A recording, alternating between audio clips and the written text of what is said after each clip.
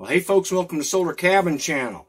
I've got a new inverter for my off-grid cabin. Now, the reason I had to get this is the last one that I got only lasted for 2 years, and when I went to try and see if I could fix it, because it just stopped working on me, there was no way to fix it, no replaceable fuses or anything. So I was really frustrated.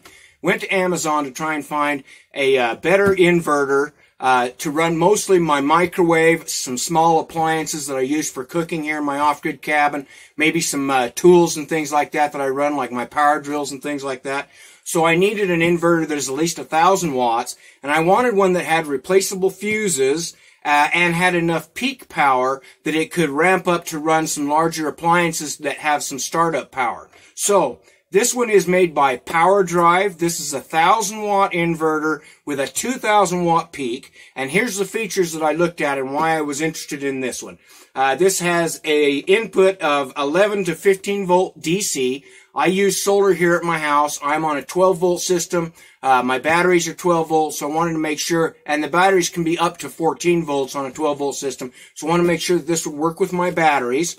It has an output of 115 volt AC. It has 2 AC outlets, where a lot of the other inverters I looked at for more money only had 1 outlet on it. This has 2 outlets, which is important because a lot of times I may be running one appliance and they need to plug in something else at the same time. It has an output frequency of 58.62 hertz. I'll explain kind of why that's important. Now, this is a pure sine wave inverter. Pure sine wave means that it will run things without causing damage, like your microwaves, refrigerators, some certain types of motors and tools require a pure sine wave inverter. If you try to run them on the cheaper modified sine wave inverters, you may do damage to the appliance. So you want to get a pure sine wave inverter if you're running some appliances like microwaves and things like that. This has a continuous power of 1,000 watts. A surge power of 2,000 watts. Like I said, you need that if you're going to be running something that has what is called a ramp-up power, like a microwave or a refrigerator or something like that. So you need that surge power in your inverter in order to get those motors running. This has a low battery shutdown of 10.5 volts. That means it won't let your batteries get below 10.5. It will shut off completely. It has a battery low alarm, though, something that a lot of these other inverters don't have. This has a battery low alarm at 11 volts. So when it hits 11 volts, this inverter will tell you, hey, you're dropping way low on your batteries. You could cause damage. And so it's time to shut it off. But it won't shut off until 10.5 volts, okay? The warning is there to tell you, hey, you're running low on your batteries. That's important because if you're running something like AGM or flooded cell batteries, if you drain them too low, you can actually damage the batteries. I use both AGM and LifePo 4 batteries, which I'll be hooking this up to a LifePo 4 battery. They can run a little bit lower without doing any damage to the battery, but you still shouldn't drain them down to that 10.5 volts. Always try to shut them off. If you hear that alarm on this go off, it's time to shut this off and stop running it on your batteries. Let your batteries charge back up. Now, this has a USB output. It actually has 2 USB outputs.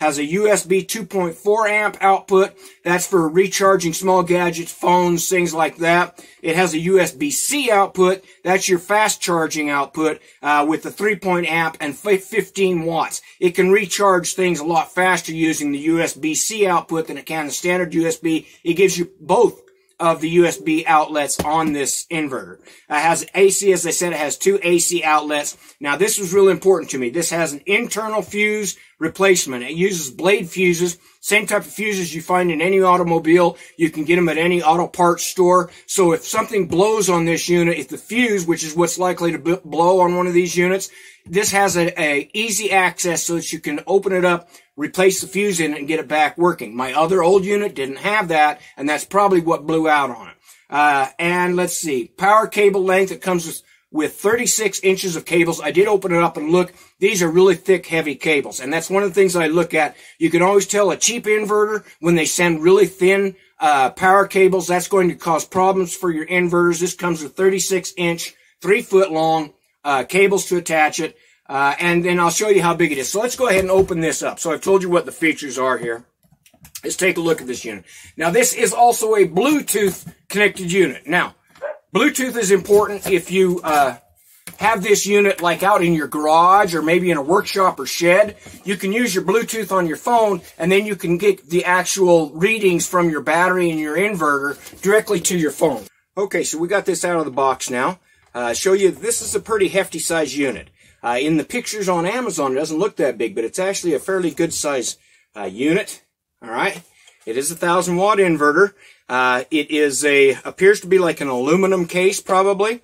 This is the display on the front. You can see that it has two AC outlets, 110-volt AC outlets, and it has a USB-C. It has a USB standard port for low voltage gadget charging. And then it has the USB-C port, which is a 15-watt fast charging port.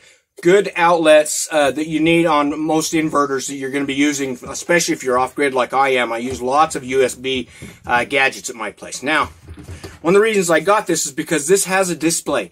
This display will show you what your volts are on your battery. Now, that's real important to me because I keep my inverter in my cabin with my battery, so I can just look over and see what my volts are on my battery at any time. That's good because my controller doesn't show what my battery level is. And so this will tell me what my batteries are leveling, and that way I can actually see how much output I'm getting from my solar panels to my batteries by looking at the voltage on this. Now, this faceplate can also be removed, and they also include the plug if you want to plug this directly into your Wi-Fi or USB or phone port so that you can use the Bluetooth. Now, I'm not going to go into the Bluetooth connections on this.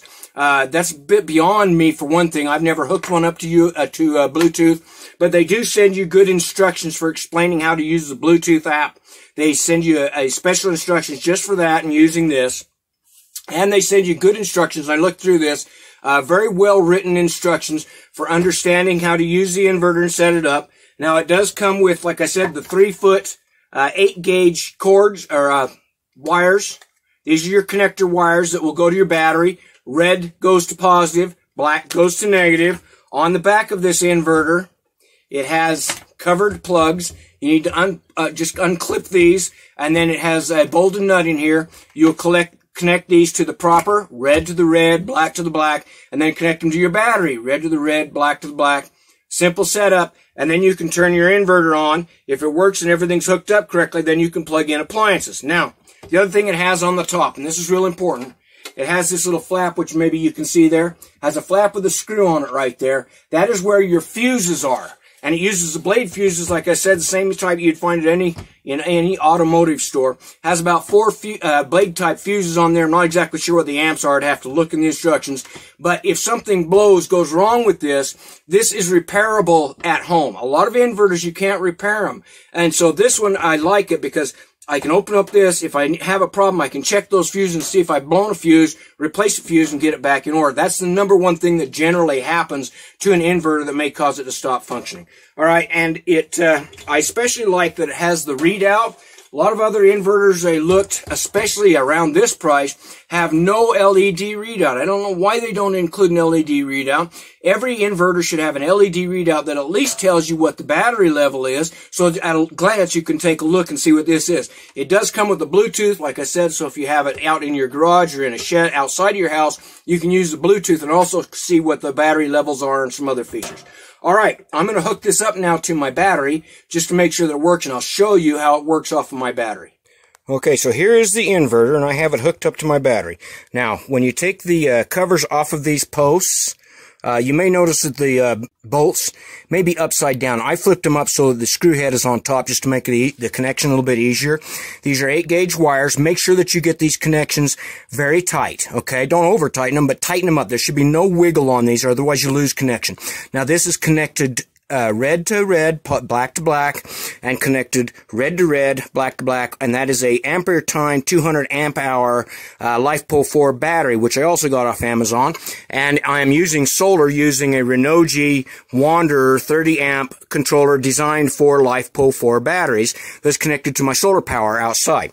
So there's how you connect it, and then you will put the covers back on this. Okay, so now I've got the protective covers on it. That is so that something can't possibly cross these and cause a short or an arc across these two posts. So put the protective power on, panels back on it. Now, You will notice that this also has a fan. I didn't mention this before. This does have a fan because when you're running heavy-duty appliances, it will cause the inverter to heat up, so it needs to expel that heat. It does have a fan that will only kick on when it's running heavy appliances. Generally, the fan won't run because the fan does use up a small amount of power. Okay, so red to red, black to black, connected to the batteries. So let's go ahead and turn this around and we'll turn it on. And I'm using this from my power station, recharging station, which I use for e-bikes and running my microwave and small appliances. In order to turn it on, you have to push and hold this button right here. And there it turns on, and then it will flash for a minute, and then it will show you the battery voltages.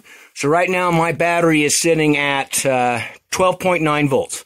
Okay, so a full battery, a full LiFePO 4 like I've got there, will be about 13.2 volts. So I'm a little bit low for this morning, but it's recharging because it was used overnight.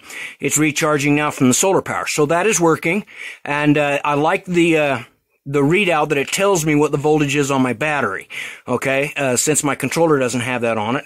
And so now we'll go ahead and I'll plug in my microwave, and I'll start my microwave to show you that it does run these larger appliances. Okay, so I've got my microwave cord plugged in. This does have 2 AC outlets. So now let's go over here to the microwave. And the microwave lights are on. And we'll go ahead and start this up. We'll just put it for 1 minute. Start it up. Now, the way I can tell if this is pure sine wave really fast, a microwave will make an odd noise if it's using modified sine wave and can actually burn out your microwave. It should be very quiet, should operate just like it's running off of your household AC power, and that's what this sounds like. Listen. Okay, very normal running.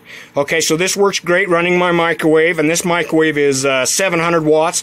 It will run appliances up to 1,000 watts with a peak surge of 2,000 watts. Alright, so there is the inverter. That is, again, the Powerdrive 1,000 watt. I think this is a good unit. Appears to be well made. I like the fact that it has replaceable fuses, and you've got that readout so you can see what your batteries are. Okay, I think it's a good product on Amazon.